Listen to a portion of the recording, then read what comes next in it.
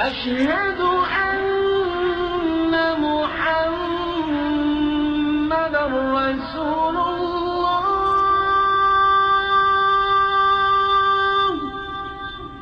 One day that changed my life, actually.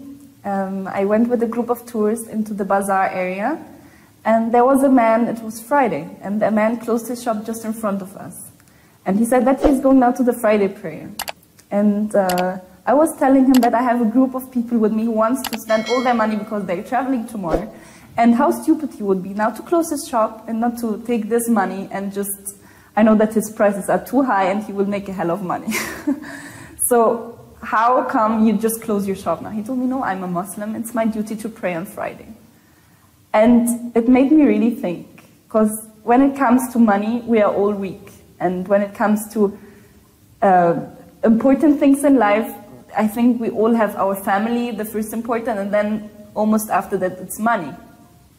So I know that this man is living from that, and how come he prefers to pray, and I called it kissing his carpet, than taking our money. And that I was thinking to actually open the Quran and read the Quran. And I was washing for half an hour before I opened the first time the Quran. I don't know why. I read in the other book about the Prophet's life that you have to wash before you read the Quran. And I kept on washing, and I had a shower. And I washed again my hands. And I was really scared to touch this book because I felt I have to respect the other religion. I don't want to be disrespecting to them. And I just opened it and I started to read in Surah Al-Baqarah. I just finished it to the half and I converted to rules and so much things that will change now. I'm not ready for that. And I was really scared from such a big step. What will my family say? How will I work in such place and being a Muslim? How do I change my hobbies? Like I loved my freedom life. I used to depend on myself since I'm 16. I moved out when I was 16 and lived by myself. And there was nobody who had to tell me what to do. I know that I can manage by myself everything. And now all of a sudden I have to admit that there's somebody much higher who knows what's right for me. So to just admit that, it's a big step for my pride. And it made me very scared. And I always just thought about the hijab. What will happen if I wear hijab? I wasn't very professional, but you saw me in some cover shoots or in some catwalk shows. I was presenting once the beachwear of Brazilian beachwear. And I remember this day that they told me, oh, you got on some weight. We cannot use you for the next shooting. And I just felt ashamed. I felt, what's the right to speak about my body like that? I'm a personality. I'm just not a product.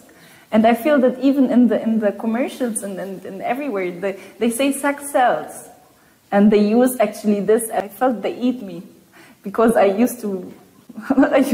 felt I was pretty, and they're really eating me when I'm wearing the bikini at the beach. And I wanted to wear long sleeve, and I started to go even in the pool wearing a t-shirt, because I really felt ashamed of how they look at me, and just feel, wow, oh la la, like, who's that girl? I don't want to be in any eyes of any man, just like that he's saying something like that and that I'm an object to them. So when it was time to take a next step, I went one week with wearing hijab to work.